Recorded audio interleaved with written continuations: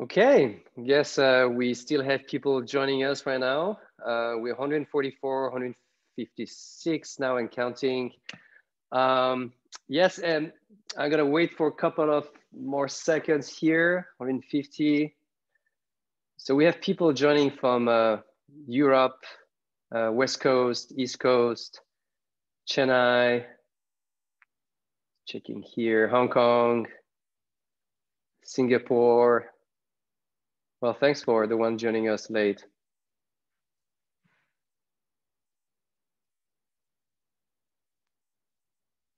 Okay, well, good morning, good afternoon, everyone. I'm really happy to have you all here today for this webcast with our guest star today, which is Melodie Yashar. We also have Safir Bellali, who used to be our previous panelist for the last conversation we had in April that was around the digitalization of product creation at VF and Vans. So he's going to be co-hosting the conversation with Melodie Yashar. And so for the one who doesn't know Kinestry is an innovation studio. We base out of Los Angeles, and we combine emerging technologies and human-centered design to build innovative solutions. And our expertise is in the field of artificial intelligence, IoT, and virtual augmented reality. And so we've organized these webcasts. It's a monthly series that we're doing. It's called Innovation Augmented. And the idea is to explore the intersections of innovation as a discipline, design, and emerging technologies. And so the discussion, I just want to make sure that people understand that the discussion doesn't stop here. We also have a LinkedIn group, Augmented Innovation, that I invite you to join. We're going to have a lot of questions, I hope, today with the conversation that we have with Melodie. So we won't be able to answer all those questions, but Melodie, as well as Safir, will be on this LinkedIn group to answer all your questions. This is also the place where we're going to be posting a lot of topics around the subject we're covering either today or in the previous webcast. So having said that, I would like to start with introducing Melodie, and she has a pretty impressive a career, and I would like to make sure I don't say anything wrong, so I'm going to read that, okay? So Melodie Yashar is a design architect, technologist, and researcher. She is the head of architecture and building performance at Icon, which is a startup pioneering the future of 3D printing houses for Earth and space. Melodie is a professor also at Art Center College of Design, where she teaches Life on the Moon. Her background is in industrial design, architecture, and human-computer interaction, with an emphasis in robotics. Melodie has been a senior researcher in human factors at NASA Ames via San Jose State University Research Foundation, a co-founder of Space Exploration Architecture, Search Plus. It's a group developing human supporting concepts for space exploration. So Melodie, good morning. Good morning. Thank you so much for the introduction, Eric. I'm so excited and so honored to be here with you all. Allow me a moment to just share my screen, and I will kick things off with a presentation. Absolutely. Ready, set? Ready, set, go. Can you all see my screen? We can. Okay, excellent. Thank you once again, Eric, for the introduction and for the invitation to speak with Kinestry and with all of you today. I'm really excited to be speaking with so many new and old friends and collaborators. I was just noticing the participants who've showed up today, and also some of you who've been so influential to me in this field, mentors, and those who are part of a broader space architecture community that has really supported me and encouraged new work to appear and to proliferate. Okay, I have a lot to cover today, so I'm going to read a few notes in the beginning, but I promise not for the entire time. Let's start very broadly. Why space, and why the moon, and why Mars? I would argue that the impulse towards exploration and towards pioneering into new and extreme territories is a distinguishing and constituent feature of what it means to be human, so much so that we can say that it is a part of our DNA. The impulse towards exploration has been a part of who we are as a species since the beginning of time. 2 million years ago, man evolved in Africa. Sorry, skip the slide. And slowly but surely explored the planet despite obvious difficulties. And all throughout our history, we've noticed and we've observed that humans have been pioneers within these extreme territories, motivated by the spirit of exploration and venturing into the unknown. And beyond this, popular culture has also been instrumental in solidifying the language of space architecture designed for space and the way that we sort of imagine life in outer space and life in, on the future of the moon and Mars. And it has been an instrumental part of this idea of what it means to design for the future and of futurism in general. In some ways, popular culture and design for space have always been mutually influential to one to the other and have exchanged and cross-pollinated ideas. And certainly design innovation plays a part in that discourse as well. So these are some examples of the space habitat work that I've been involved in since beginning this journey in 2015 with space exploration architecture. I'll talk about 2 of these projects today and then move into some of the more recent work that I've been doing with ICON. In all of this work, the objective and the mission has been to conceive, investigate, and produce innovative human-centered designs which enable human beings to not only live, but to thrive in space environments beyond Earth. And a consistent thread in this project, or I guess you could say a design party within these projects, is not only to synthesize engineering constraints, but also to incorporate some degree of human factors driven design innovation and to really merge those 2 objectives. We have evidence now, and not that we have evidence, but the reality that we're becoming a spacefaring civilization is now more real than ever. And I think that if there's anything I would like to sort of leave you with after this talk is that space architecture is one discipline and one field that enables us to reflect on who we will be and how we will live once we arrive in these new worlds. Which of our earthly habits and tendencies will we cling to and preserve? And which of those habits and tendencies will need to change for the sake of adapting and evolving into a newfound home? And how will human life come to change days, months, and years into the future? So the 3 primary areas that we're looking at are orbital habitation, surface habitats on the moon, and eventually on Mars. So you'll see a bit of each in the work that's upcoming.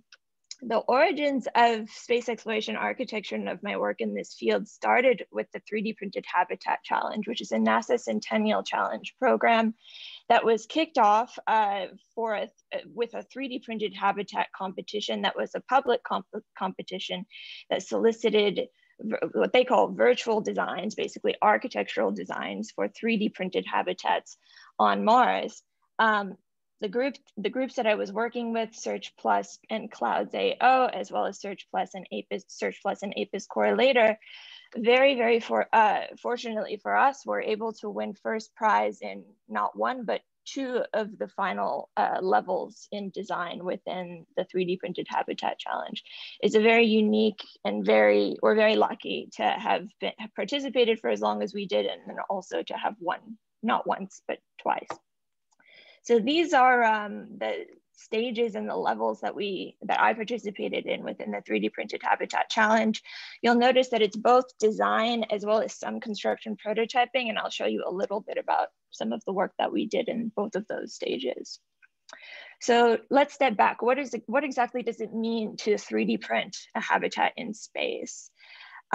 in order to arrive at these very exotic and very sexy visions of future settlements and colonies on the moon and Mars, we need to start first with some very basic infrastructural and civil engineering elements, very unsexy elements like roads, structural members, landing pads, silos, hangars, and garages. And this is really the focus of the work that I'm doing in construction technology today, is this basic civic infrastructure that will enable us to develop these larger, more expansive ideas of cities on the moon and Mars. So the first and most, I think, foundational principle about building on other planets is this concept of in situ resource utilization, which is ISRU for short. And what that means is using the local and indigenous resources of the planet, living on the land, by the land. And in this case, the resource that we're talking about most frequently is soil, Martian and lunar regolith. How can we use that as a construction material to take advantage of the efficiencies that it introduces in reducing payload mass from Earth, which is going to be very, very expensive when we start to think about how we want to ship and launch habitats to the surface of other planets. So ISRU is one way of thinking more sustainably and thinking more efficiently about how we can reduce that payload and use what is actually there on the planet to construct habitats and other structures. Next thing we do when we arrive on the surface of the moon and Mars is we're going to have to prospect and locate an appropriate site for a habitat. And we're planning for all of this to happen in robotic precursor missions before people even arrive. And then at that point, the site would be prepared, materials would be collected and stored and used as feedstock for 3D printing. And then finally, you can actually deploy your robotics to 3D print your habitat structure and other surface infrastructure elements. Largely, the research context in which a lot of this work happens at NASA and other research agencies is within the confines of a lab. But for companies who are leading the way in the future of additive manufacturing and the future of construction on Earth, the immediate application is to produce efficient and low-cost housing alternatives that are going to radically disrupt the way that we build in concrete and in other methods here on Earth today. And then, of course, the eventual application is going to be is thought of to be for the moon and Mars. So we have our work for Earth and our work for space cut out for us. Icon in particular is the only company and the only manufacturer of 3D printed buildings to actually have an occupant living in one of these structures today. So on the top right corner, you'll see that's Tim Shee. He is a member of the Community First Village in Austin who is actually living in a 3D printed home in Austin, Texas. That is very unique. I don't think that there is any other 3D printed structure to actually be lived in consistently and as a permanent home. So when we talk about applications for Earth and space, there are three themes that I want to suggest within the work that I've been doing and that function as a kind of thread within the habitat work that I've been doing with space exploration, architecture, and beyond. The first is looking at building and construction methods that are regionally specific. The second is sustainable material innovation that enhances performance. And the third is automation that is cost and time efficient and that reduces risk. So those are three themes that follow in all of the space architecture work that I've been working on in recent years. So to dive into the 3D printed habitat proposals very briefly, Mars Icehouse was the first prize winner of the Phase 1 3D printed habitat challenge that was kicked off by NASA in 2015. What we proposed for this habitat was a double protective ice shell, 3D printed out of water ice that would be mined and stored, that would be mined on the surface of Mars. And what we did here is we also introduced a pressurized ETFE membrane to prevent that ice from sublimating on the surface of Mars, and oriented the program elements around a vertically oriented lander, such as you see in this section here. We were interested in the time and the translucency of ice to provide a vision window to the outside, but this was still just a concept. This was just an idea for how this might be applied in the future. But we were interested in ice, in the qualities of water ice as for providing translucency so that you actually have a connection to the larger and broader Martian landscape. The real kind of value add, the significant value add of this proposal and of using water ice as a construction material in particular is that water ice is a superior radiation shield against galactic cosmic rays and solar particle events over commonly accepted building construction materials such as aluminum and Martian regolith. So this was the key value add that I think enabled this proposal to really stand out amongst the others within the competition. We introduced two schematic concepts for how 3D printing would actually happen, both inside the habitat's inflatable membrane and then outside for the sake of printing a foundation out of regolith. And in collaboration with McGill University, we're able to do some preliminary ice 3D printing testing. This is all using a binding material that would actually enable the support structure to support the ice that would need to be dissolved within a methyl ether solution. But in any event, that's the state of the art relative to ice printing. And here's the model of Ice House, which has sort of taken on a life on its own after being exhibited internationally at multiple museums, art museums. And I'm very happy to say that a version of this model was acquired in the permanent collection of the San Francisco Museum of Modern Art after their Suits, Habs, and Labs exhibition that opened a few years ago, or 2 years ago. A spin-off project, there are multiple spin-off projects as a result of these competitions. Our work in the competitions was not funded. It was purely on a voluntary basis. And essentially the work that we did for that phase 1 submission was all done on nights and weekends as a passion project, right? This was not under the auspices of any organization or any institution. So it was really, it was really a passion project more than anything. Fortunately for us, despite the fact that we were not able to move forward with the Ice House concept internally with NASA, as it had been sort of assumed would happen after the Centennial Challenges was over, we were able to be connected with the principal investigator at NASA Langley who was interested in the concept and in moving it further. And together over the course of 2 years, we collaborated on a proposal called Mars Ice Home.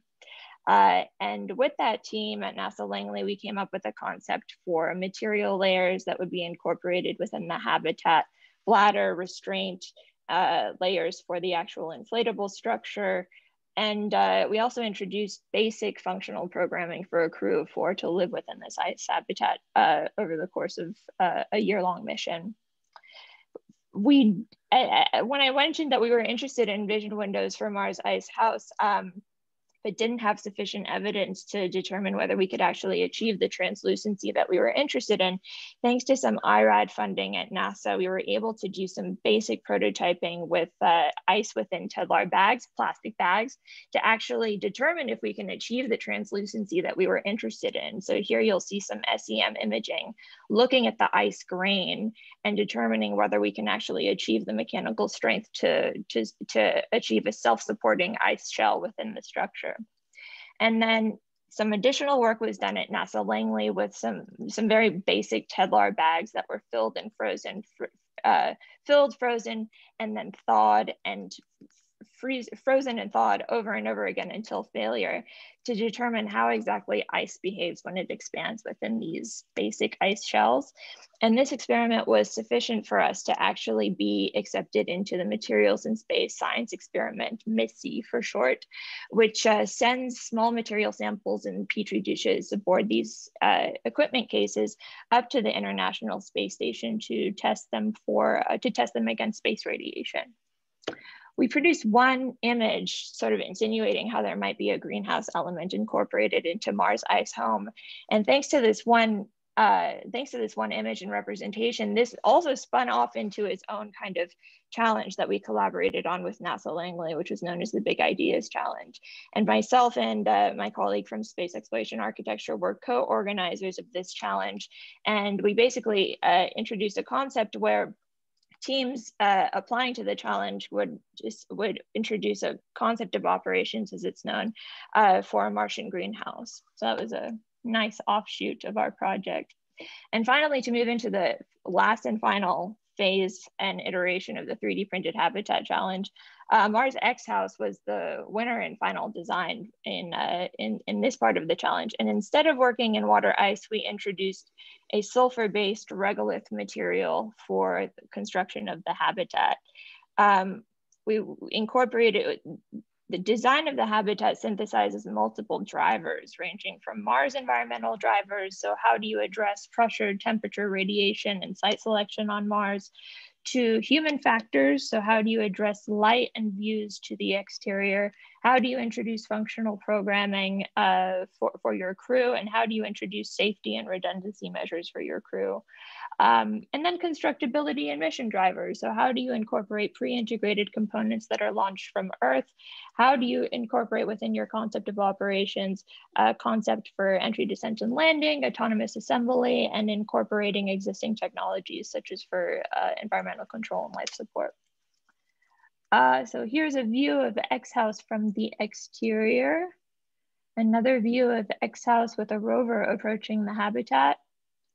And in this phase, we were working collaboratively with APIS Core to think about how we might reimagine their printer for the sake of deployment on Mars. So here you'll see the APIS Core printer 3D printing basalt-based reinforcement around the exterior of the habitat.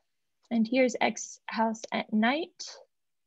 And a view of the crew quarters within X House, where you'll notice the interior walls are white. That's because we incorporated high density polyethylene as the material for the inner layer of the habitat. So only the high density polyethylene, the plastic, would be what interfaces with the astronauts. A view of the laboratory at the bottom level of the habitat, and a view of the wardroom, which is essentially the common area, recreation area for the crew of the habitat. As I mentioned, we were interested in incorporating the state-of-the-art relative to the APIS Core printer aboard a robotic chassis that can actually deploy from a lander on the surface of Mars. And so we did a few payload calculations to determine whether this would actually work with the lander that we had in mind. And then we incorporated a concept for a pre-integrated mechanical core. So you'll see in the top right, the pre-integrated mechanical core houses EFLIS and environmental control and life support equipment, as well as other MEP equipment that would be launched from Earth. And it serves as a scaffold for 3D printing horizontal areas of the habitat. This is a construction sequence that we generated to demonstrate and simulate 3D printing of the habitat itself. This was generated from a Revit model that was brought into Navisworks and represents how we're imagining future kind of simulations of these types of projects to happen. And we see there's a lot of opportunity to incorporate common architecture, engineering, and construction software tools with the ways that we will imagine construction on other planets to happen. And here's a little snippet of the material layers within the habitat. You'll notice on the far inside, we have the high density polyethylene, and then on the exterior, the regolith concrete, as well as multiple types of circumferential hoop reinforcement that is made out of basalt fiber, as well as diagonal reinforcement. So this is our material system and composite wall for X House. And this is just showing another view of the construction sequence itself, how the multiple materials would interface together and what the sequencing is for construction of the habitat. And this is the model that was produced for X House, which has been exhibited within the Moving to Mars exhibition in London, and is also and now has been moved to the Teknikstadt Museum in Stockholm. As I mentioned earlier, the 3D printed habitat challenge was both design as well as construction prototyping. So in collaboration with APIS Core, we were working on some of the construction levels of the competition. This was a demonstration to show that we can actually just print a flat and level foundation for a future habitat. We won first prize in this level of the competition, and conducted an impact test with Olympic shot put, such as you see has been dropped from the top of that structure. And then thanks to a residency that we received with Autodesk Build Space in Boston, Massachusetts, we were able to complete this demonstration for construction level 2 of the competition. Essentially, this is a glorified, I shouldn't say glorified, this is basically a jacuzzi, a concrete jacuzzi. You'll notice on the right that we have an ABB robotic arm that is lifting and lowering 2 pipes within this jacuzzi. The purpose of this demonstration was to show was a hydrostatic test. So not only did we have a digital signal going from the 3D printer to the robotic arm, but after printing was done, we filled the structure up only 20 centimeters with water to demonstrate that no additional sealing or caulking would be required. And that was sufficient for us to win first prize in this level of the competition as well. So the porosity of the material and water tightness of the material is quite a challenge. And it's the idea for these demonstrations is to think ahead to the ways in which we will need to create airtight, pressurizable structures using 3D printed materials on the surface of other planets. So this was our demonstration of how the structure did not leak.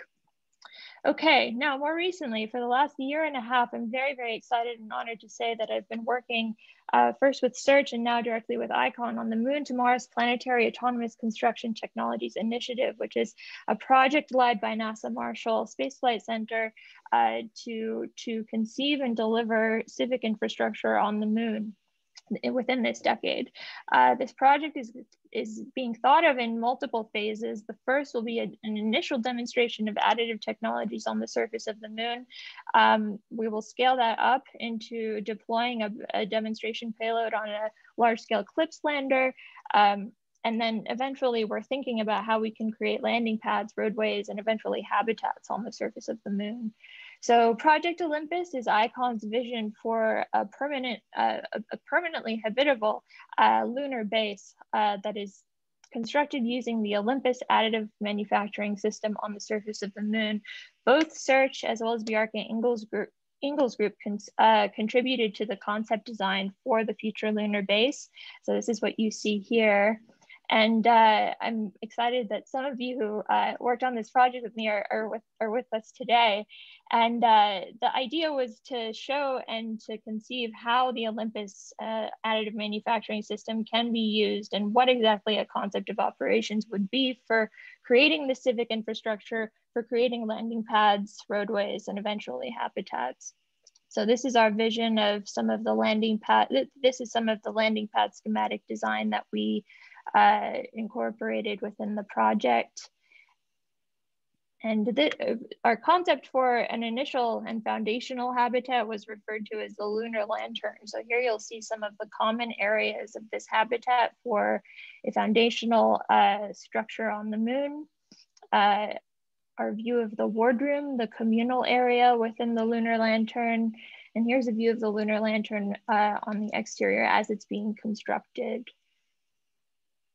Okay, more recently, ICON has recently completed a subscale demo of a landing pad. This is representative of, this is the first step in showing how we can actually build the civic infrastructure and landing pads on the Moon.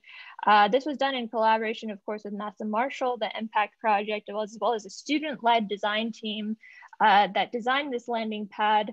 And we were also able to achieve a hot fire test, such as you see here, that was intended to sort of determine whether the pad design would actually control the plume effects of the rocket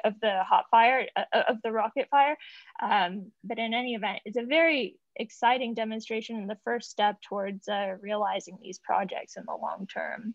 And I just want to end on some of the student work that my students at Art Center have put together for the recent Life on the Moon course.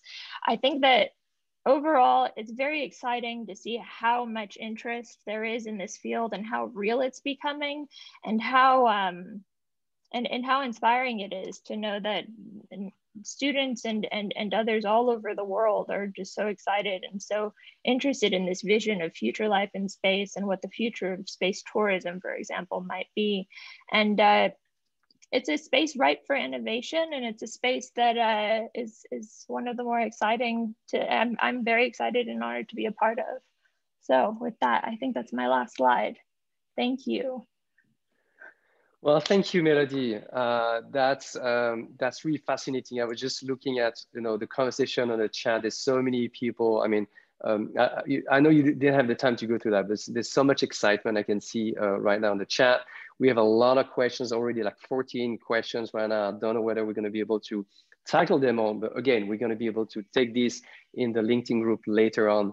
So I'm going to start with the first questions. And when we started discussing this, and I heard about your work, and I absolutely wanted you to be here in this conversation, also with Safir, because it's innovation as a practice. Is about design. Okay, it's about emergent technologies, but in a place which is really pushing the boundaries. And so the first thing I want to ask is, until today, I heard a lot of things about going to Mars, and now this is the moon, and 2024, this is going to be the first lunar stations on which you're working now.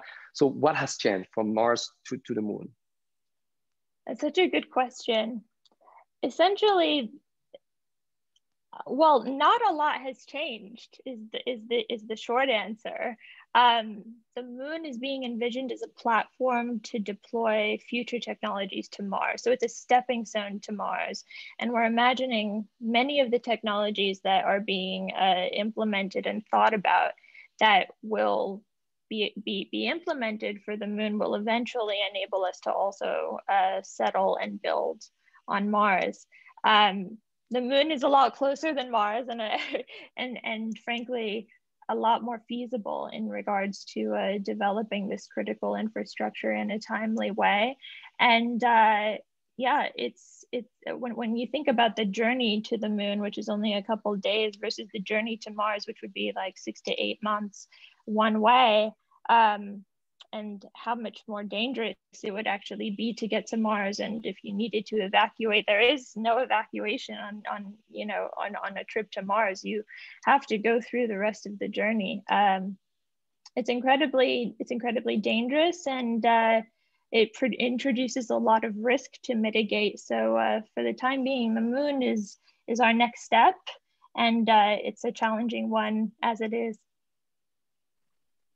Thanks, Melodie. Melodie, I wanted to thank you for this presentation. I've seen a lot of this content before. I've seen your work, and I'm just blown away once again and inspired on so many levels. So thanks for continuously wowing us. I think the the comments in the chat just say it all.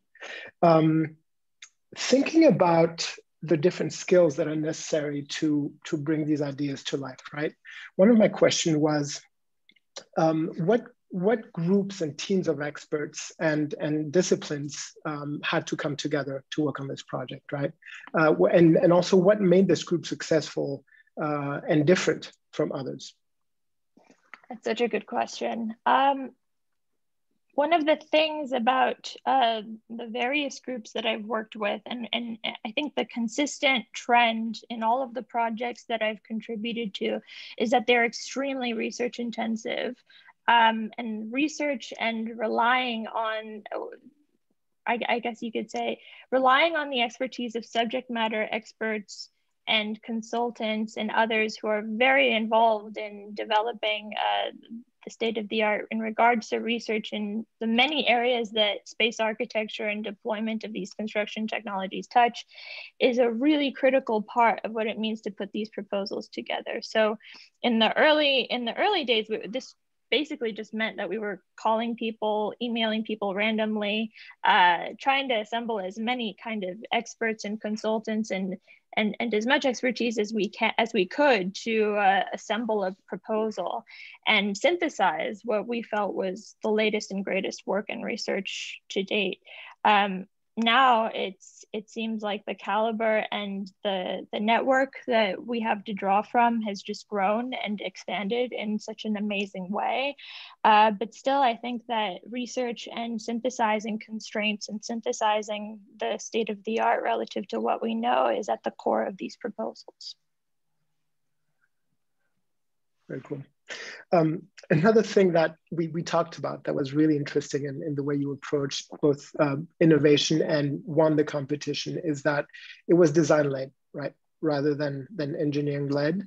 Can you tell us a little bit more about this?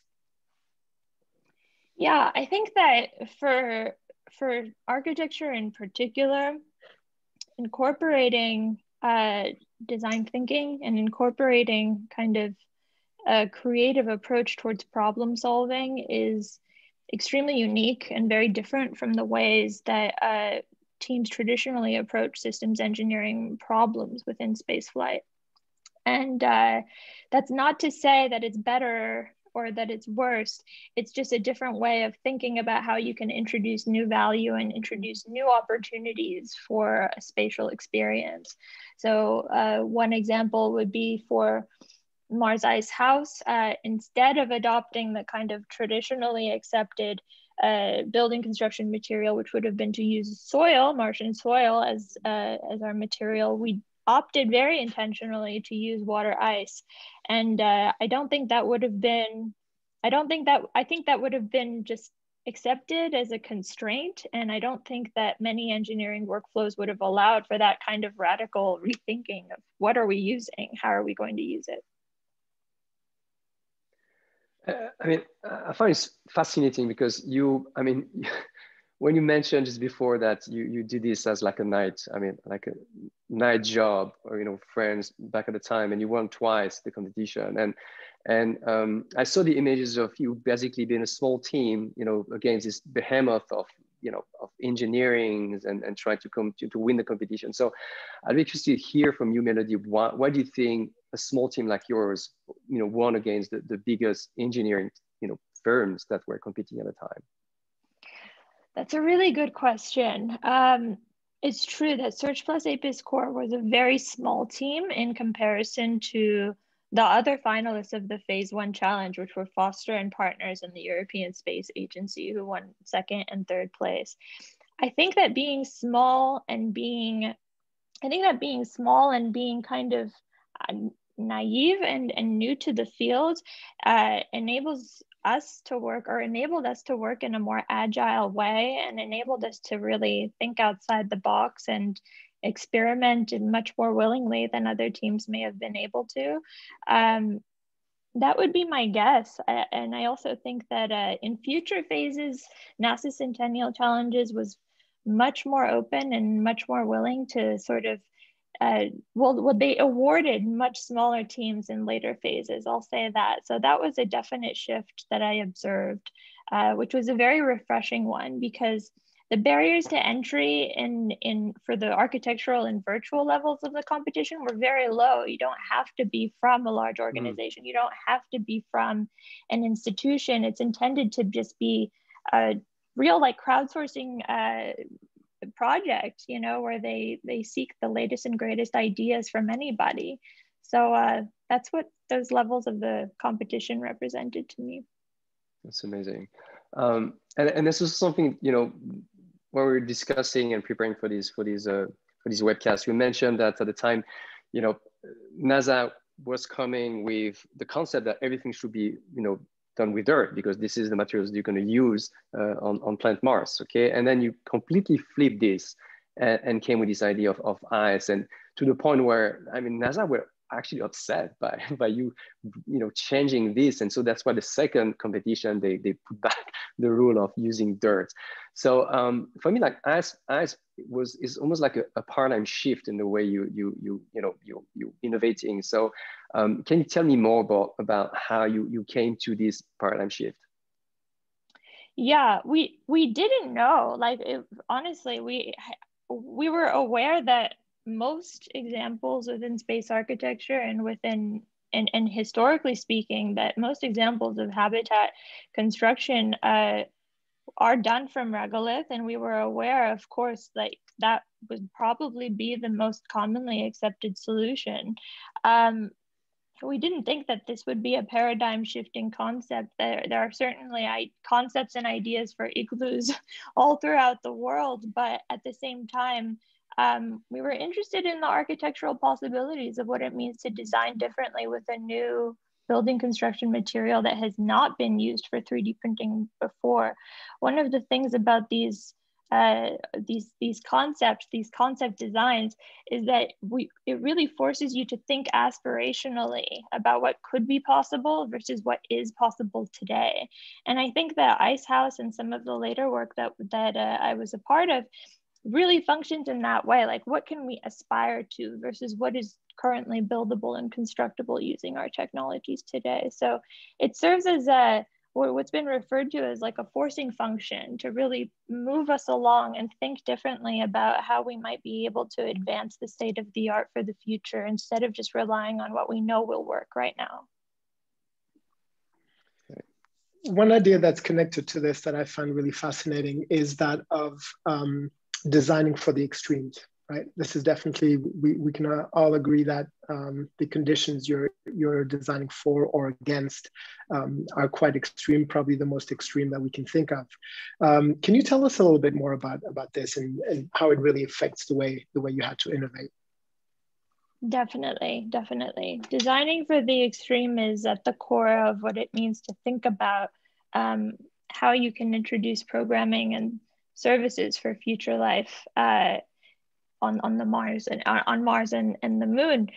It really forces you to think about, well, what are the foundational and fundamental elements of what you need to survive and what you need to thrive and to live comfortably, right? So you need air, water, food, and all of these need to come from somewhere if they're not launched from Earth. So how do you introduce sustainable resources for everything that you need to sustain life and to live comfortably?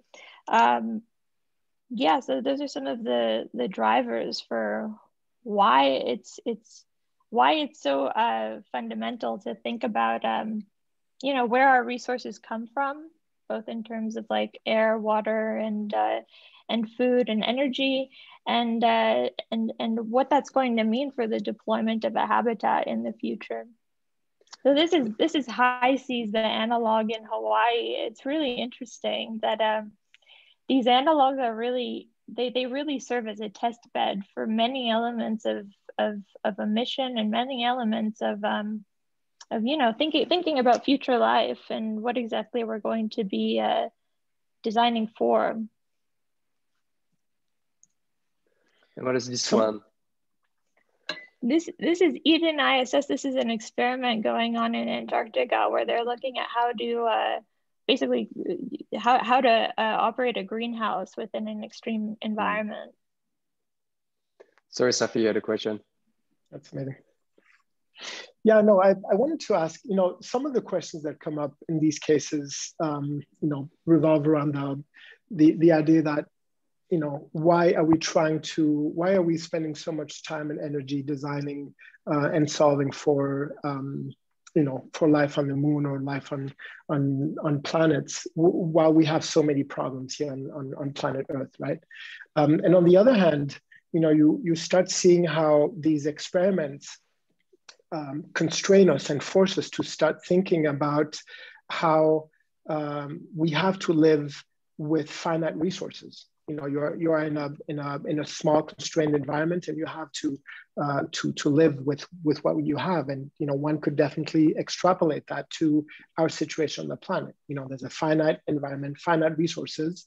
We're starting to see the constraints and the boundaries of those resources. So my question here would be, from the work you're doing, is there any intent, any discussions about gathering learning learnings that are meant to be applied back to our planet? Definitely. And I think that earlier in my presentation, when I was talking about like the immediate application of 3D printing and the future application of 3D printing to build habitats, I think that for much of the work that's happening in space development and space technology today, that crossover between an Earth application and a future space application is extremely significant. And it's a real driver for commercial development in this area. So how do you introduce services, products, technologies, et cetera, that have applications for space, but also applications for Earth? In particular, I mean, 3D printing is a key example here. So it introduces a material efficient, safe method of automated construction that is going to enable us to build more cheaply and faster in the future so that we can serve the needs of low-income communities and even homelessness. And then of course, being a robotic technology for the future, it's going to enable us to build on the surface of the Moon and Mars, where it is way, way too extreme and too dangerous to assume that we're going to build our own habitats ourselves, meaning humans ourselves. Yeah. So, I mean, designing for the extreme, and that's question is actually for you, Safir. And when we're talking about, because you're a designer also and designer at VF and Vans, so I'll be curious to see how the work that Melodie is doing when it comes to designing for extreme could influence or impact the way you're thinking about designing for the extreme in a context of an apparel brand. And I'm referring this to the North Face, because we talked a lot about North Face being a brand which is really technical. This is around confronting the extremes of environments. Yeah, this is why I was so inspired by what I was seeing, not only by what I was seeing, the visuals and the final solutions, but specifically the thought process and the approach, right? And also loved, some of the mentions that Melodie made to, for instance, I think it was ISRU, in situ resource utilization, also sustainable materials that enhance performance. Those are fundamental principles that we are thinking about when we innovate. There's innovation around materials, there's innovation around processes. How can we actually bring product to the market in a much more efficient way, in a way that maybe utilizes a lot less resources, more localized resources? How do we think about the environment in which the product is being used, and how can we maximize the performance of that product? How can we think about the overall experience, not just the product? These are thought patterns and thought processes that I think could definitely learn a lot from your approach and the work you've been doing. Super inspiring.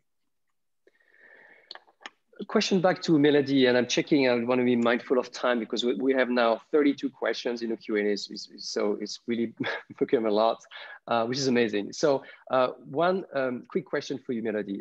When we prepared for this interview, I've met a lot of people that work in the space of speculative design and speculative future. And I mean, the conversation on Mars and Mars and Moon to an extent was really about speculative future. And you've been by the time I was working with these different people, you've been in a place where going to Mars was something speculative to becoming a reality. But it's been a long journey, and I'll be curious because you've been there from speculation now to being building something for 2024. So how did you kept faith, basically, and not just give up in that journey? It's a great question. Some of it is just a belief that this work will pay off.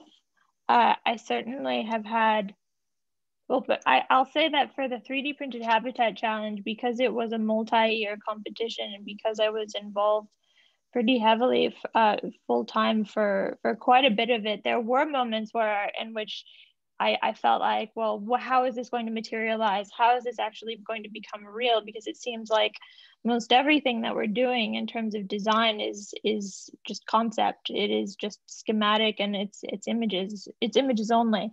But the more I kind of pressed on, and the more I really or as a team, we really contributed to those visions and believed and had conviction that this work was important and valuable, the more it became real, and we developed synergies with other teams, with other companies and other researchers. And it's one of those things where you're determined to see it through, and that's exactly what we did.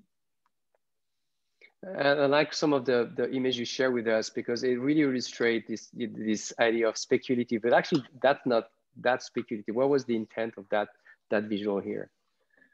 I think this was an image that was generated by, what is his name?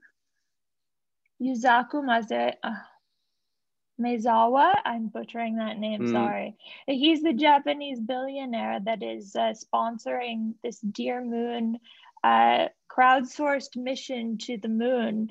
And this is I believe this is his vision of bringing arts into space, and how significant that is. And I think that his original vision was to send an artist to the moon or send an artist to space. And that has evolved into basically like a social media campaign to ask for 4 future crew members, civilian crew members, to travel to the moon or around the moon. And can you tell us more about this one here? This is the interior of the Virgin Galactic ship that is also planned to travel around the moon and to experience a moonrise. So it's unbelievable how the landscape of commercial development for the moon has changed so rapidly, so much so that we're seeing civilian space travel becoming a reality today. Like, this is not happening in a few years. This is happening within the next year, that these civilian and commercial spaceflight programs are really like picking their crew members so that these things will happen. That's historic. There has never been a civilian crew before. If you think about how rigorous astronaut training is for NASA and how rigorous they are in terms of like just approving astronauts in terms of like the medical kind of requirements that they need to meet. This is a real kind of paradigm shifting moment for us when it comes to space flight. Amazing. I'm just gonna check. Safir, do you have a last question for Melodie before we open this to a Q&A? Yeah, I know there are a number of questions, but I wanted to maybe take it to a slightly different level and ask you a little bit more of a personal question. And that question is, what was your experience as a woman and a minority in this field? You know, was it a challenge? I think that it's a really great question, and it is a personal question. There isn't a straightforward answer to that. My gut reaction is to say that, you know, as somebody who sort of entered this field and submitted to the Centennial Challenge just like as an unknown, right? Like, no, because there were no more kind of restraints or constraints against me than there were anyone else to apply thinking to these problems and put these proposals together. Having worked internally at NASA, though, I know that the story is a little bit more complicated than that, and representation of women and minorities within science and engineering fields is something that needs to be worked on and that should be addressed. And I think that should be part of a larger discourse about, well, what are some systemic barriers to being more inclusive in space and in aerospace and in science and research more generally. So I see multiple sides to this story, which is that on the one hand, you don't want to be like the token woman or the token minority within any team or with any group. You actually want to be recognized for the work that you're doing and the intrinsic value of the work and let it speak for itself. There's a lot of like talk now about how you don't want to be a woman entrepreneur, you don't want to be a woman engineer, you just want to be an engineer, you want to be an entrepreneur. Like, you don't need to allow your gender doesn't need to speak to who you are or what you're doing. But on the other hand, there's this other kind of side to this argument, and there's this other side to what I think it means to advocate as a minority and advocate for additional representation within the field that I kind of conflict with sometimes. But I think things are changing slowly but surely, and I think that that especially the newer companies are much more inclusive and much more supportive of a diverse workspace and diverse opinions, and bringing in others that maybe don't have the traditional backgrounds. Thank you, Melodie. So only 4 minutes left, but again, for everyone, and Jay is going to post the link here, we have this LinkedIn group. We invite you to join that group. We're going to be posting the questions here, and Melodie will, herself respond to this question as much as she can. I know she's very busy, but she'll be actively involved here, as well as Safir. So don't hesitate to, join the LinkedIn group. I'm going to pick a few here. I mean, randomly, there's 37 questions, which is pretty amazing. So first question from Marit. I'd like to ask the following question: won't 3D printing take too much time? Take too much time? Yeah, my question is, as opposed to what?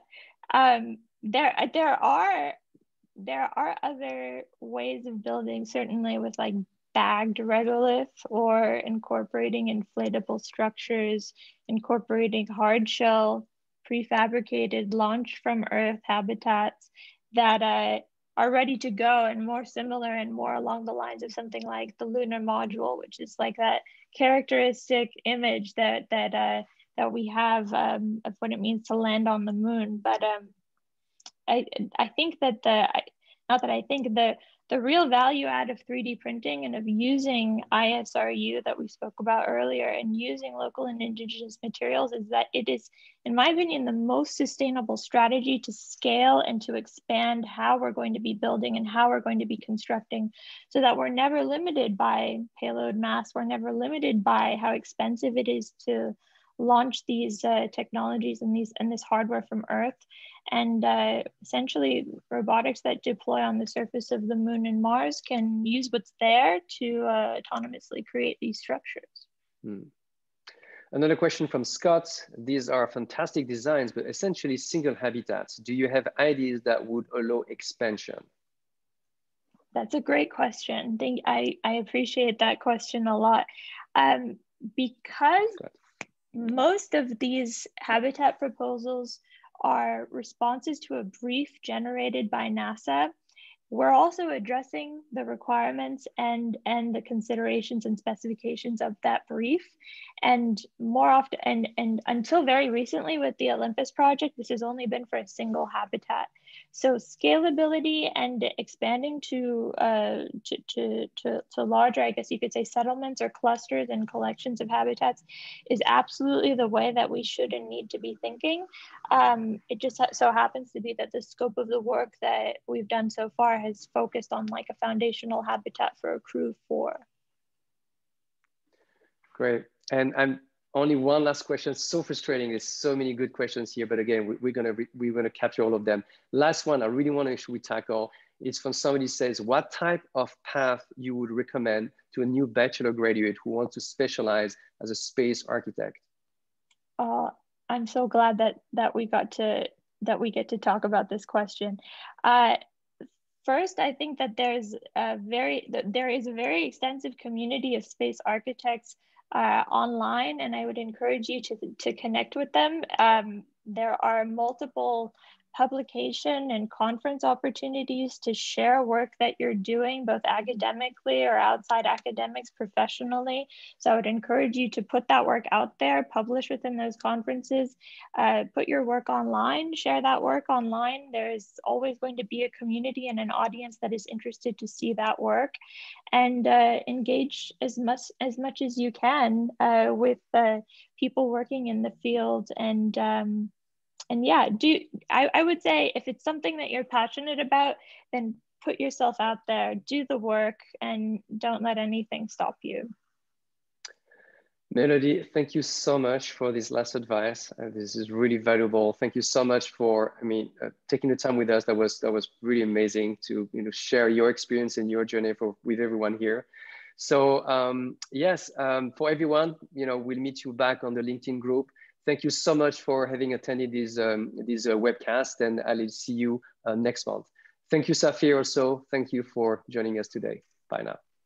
Thank you all. Thanks, Melodie. Bye, Eric. Bye, Sophia. Thank you both.